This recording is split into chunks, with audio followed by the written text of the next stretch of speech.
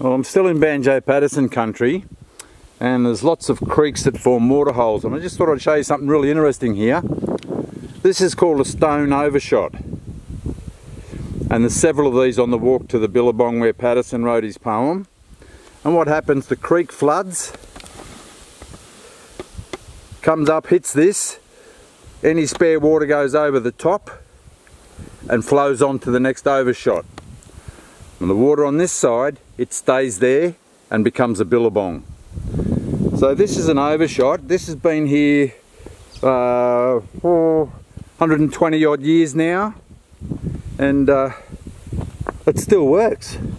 I mean, there's no water at the moment, but don't worry, the wet season's coming, and it's just an incredible piece of engineering.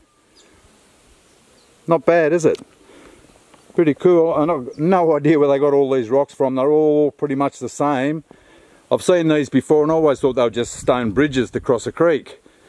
But nah, it's a handmade dam. That's what it is. Bloody unreal.